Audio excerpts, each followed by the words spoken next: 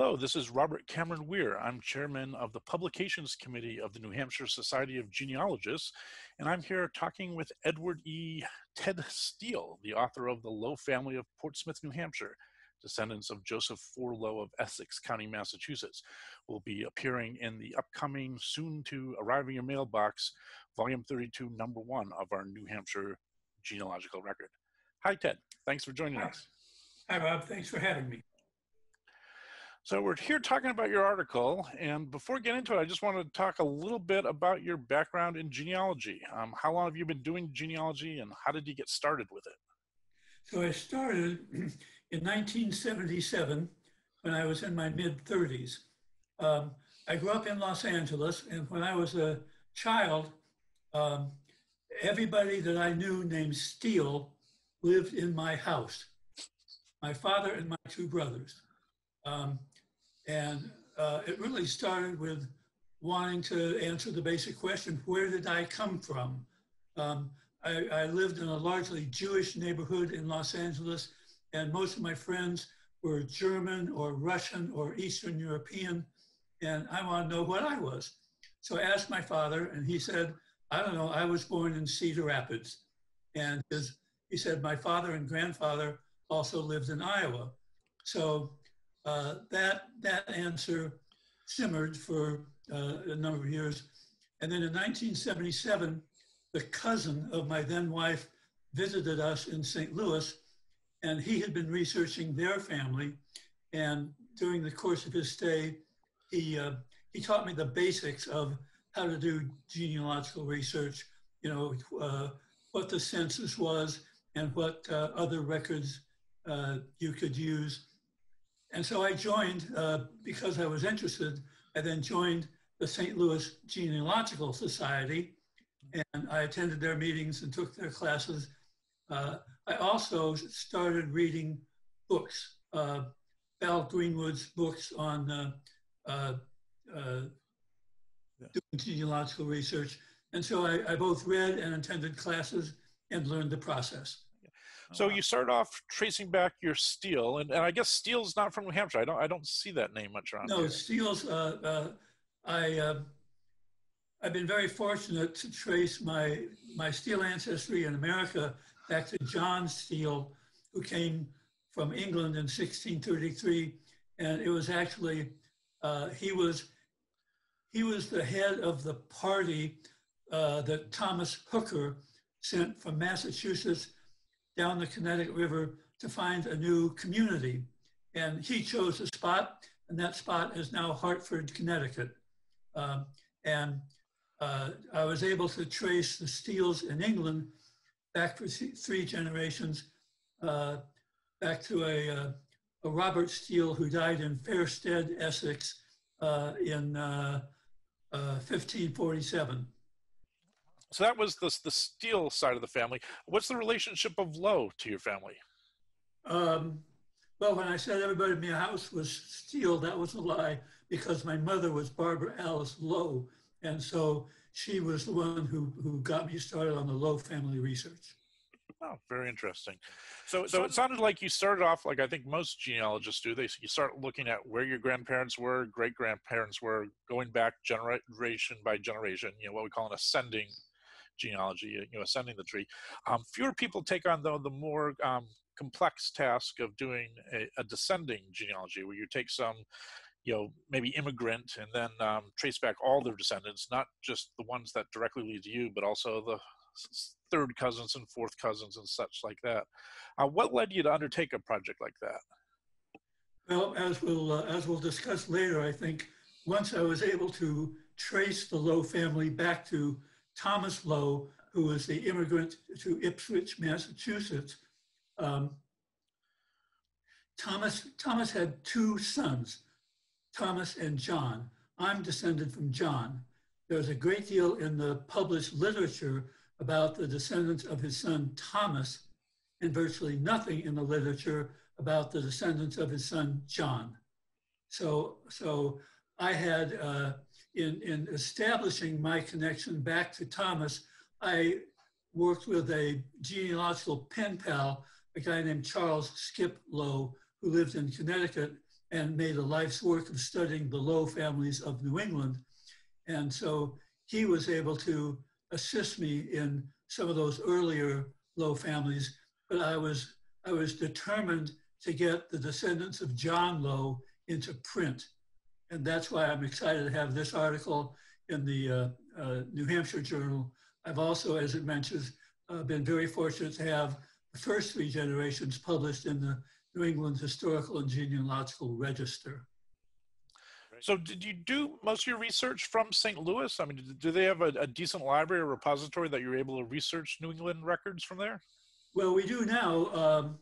The St. Louis County Library inherited the book library of the National Genealogical Society some years ago.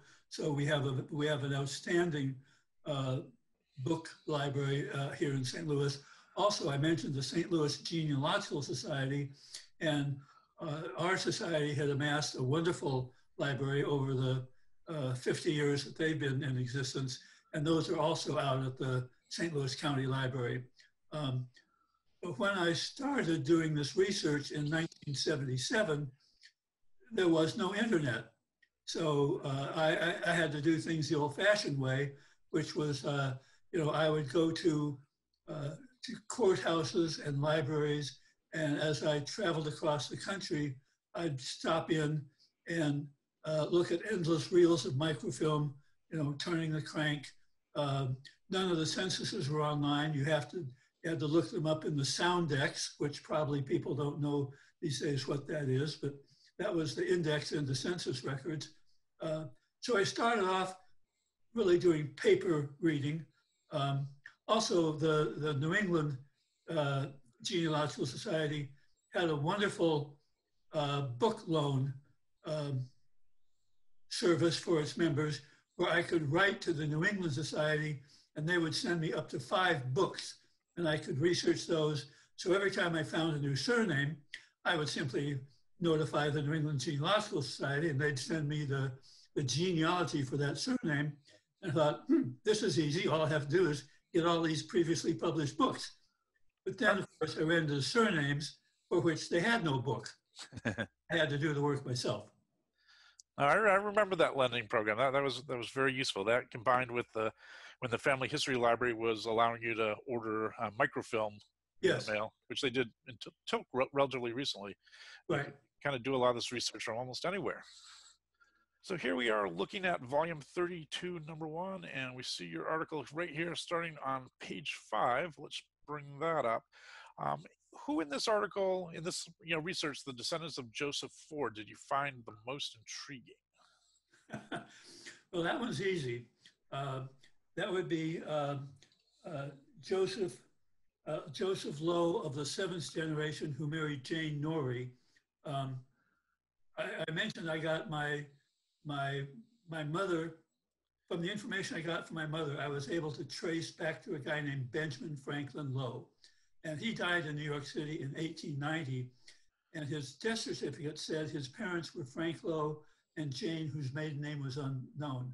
I spent 35 years looking for them, and they don't exist because the death certificate was filled out by their son, who was guessing. So where did he get the name Frank from, do you think? Just pulled it out of thin air, because I guess because he knew his father was Benjamin Franklin Low, his father was Frank. So when I finally, because of a newspaper item that I found in San Francisco, where Benjamin Franklin Low submitted a bond for the probate of a guy named Thomas Pickering, who had died in California. And the Daily Alta California newspaper in 1852. And you can see there, B.F. Low is the administrator on the estate of Thomas L. Pickering. So this to me is just an amazing that, number one, this record exists, that it survived the 1906 earthquake. Which well, I can't answer that question, but all I know is there's a wonderful website of California newspapers, I was sitting one afternoon about 8 years ago, just I was researching other California ancestors. And I said, well, let me see if I can find Benjamin Franklin Lowe. And I had done that before and couldn't find anything, but this time in the search engine, I entered B.F. Lowe. This came up and my heart stopped. And did you have some indication that he was in California? Oh yeah, I knew Benjamin Lowe.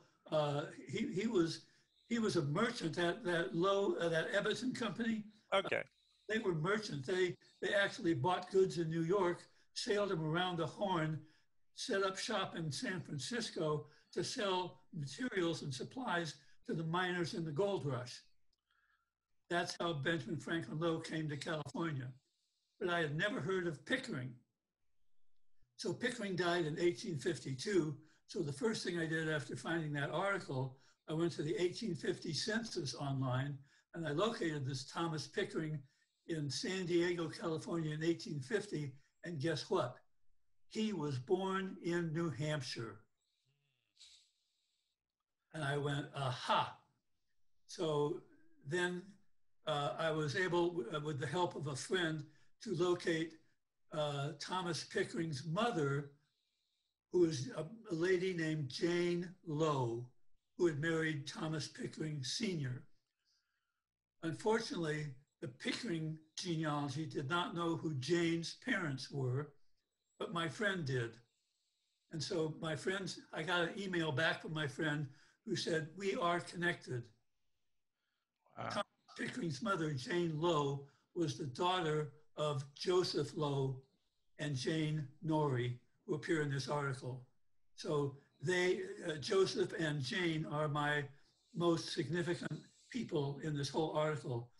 I also think it's kind of fun that Jane Norrie is misidentified in the Norris family genealogy because Jane and her sister appear in that book as Norris family members who can't be identified. Yeah, my most interesting record, of course, is that B.F. Lowe administering the estate of Thomas Pickering. But other than that, I mean, most of the records I found were pretty standard stuff, you know, deeds and wills and so forth. I love wills and probate records because probate records give you an insight into the person, especially if there's an estate inventory in the probate packet. You can find, you know, all of the property, the land and household goods that they owned, and it's usually pretty detailed description. But as I was researching the land records for one of the Joseph Lowes, I discovered kind of an interesting sale. A guy from Massachusetts named John Hancock winds up selling land to Joseph Lowe, and on the deed, you can see that famous signature of John Hancock on a Lowe family deed. So I thought that was really quite interesting. There it is. Okay, I have that up here. It was interesting because when I first heard that this John Hancock, I'm wondering, John Hancock, what did he have to do with Portsmouth? But, you know, it's not a name you hear around here much. But then you kind of see in here, it's clearly the same guy. That's a rather unique signature. Literally his John Hancock. But it's a lot of land in Portsmouth. Was before the estate of, I don't know, was that John Dorn Dean, something, deceased, and by him mortgaged to my uncle, Thomas Hancock, deceased. So he got it kind of indirectly from his uncle who had it via a mortgage. Right. And eventually he decided to sell it because what does John Hancock need property in Portsmouth for? He doesn't need any property in Portsmouth, New Hampshire. Yeah, and gotcha. Wow, that's it's something you popped out. I was doing research once in vital records of Braintree, Massachusetts. Not as close a connection here, but I just happened to be looking up someone's ancestor's birth record, and there it is on the same page as John Quincy Adams' birth. Now, not John Adams, but John Quincy Adams. That's a good second. It's like, wow. Right. Right. That's on the same page. Yeah. Genealogical serendipity. Might have gone to grammar school with him for all I know. So Ted, were there any other especially difficult issues you ran into while doing this research? Well, the one that I find most vexing is Richard Lowe's wife, Mary Patterson, who is apparently known as Polly, she was the daughter of a guy named Captain Thomas Pattinson. And people often, I guess, confuse that name with Patterson, but it's definitely Pattinson. Captain Thomas Patterson shows up in the Portsmouth, New Hampshire tax rolls from 1754 to 1773. And he's referred in those tax rolls as Captain. And it's definitely spelled Pattinson. I was unable to locate any other significant records for him. And in particular, I have no idea who his parents were. And so that remains frustrating. I assume he suddenly drops out of the records in 1773. And I assume, like Joseph Lowe, Captain Patterson probably set off in a ship and never returned to Portsmouth. Wow. I have to mention that one of the great joys in my life, we have a summer home in Maine. And so in traveling from St. Louis to Maine, we go through Portsmouth, New Hampshire, which is a town I've grown to really enjoy. And in Strawberry Bank, which is the ancient part of Portsmouth down by the waterfront, I was actually able to stand at the intersection of the property where Benjamin Franklin Lowe was born. Oh, wow. And to see the neighborhood where Benjamin and his father Joseph and his father Richard lived and died in Portsmouth. So that was a real treat. Wow. So Ted, now that you're pretty much wrapping up your Lowe research, are there any other projects you're working on?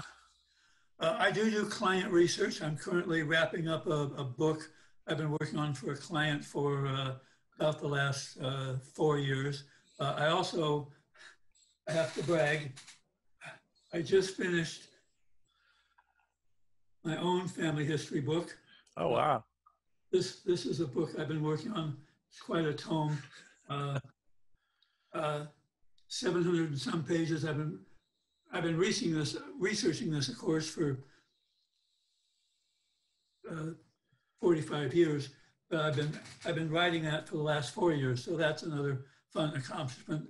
I also there's a wonderful, beautiful, large cemetery in St. Louis, Bellefontaine Cemetery, and I am a volunteer at Bellefontaine. I will receive a burial plot for a family, and I research that family to determine their ancestry and all the who's who links them together. So I've been doing that for the past year or two, and that's a lot of fun. And what does the society do with that? They have a website or? Well, this is not the St. Louis Genealogical Society. This is the cemetery. Oh, the cemetery itself. The cemetery itself, and wow. They do have a website. I send them a printed report, which they put in the burial file for that family, and I send them all of the printed documentation to to document the research that I've done. They do have a website. We are working on getting them genealogical software. I use Roots Magic as my software, and I've told them to wait until version 8 of Roots Magic comes because it's going to be a whole new interface. So at some point, we'll import all of that into Roots Magic for them. And if what they do with it, I'm not sure. Hopefully, at some point, it may wind up on their website.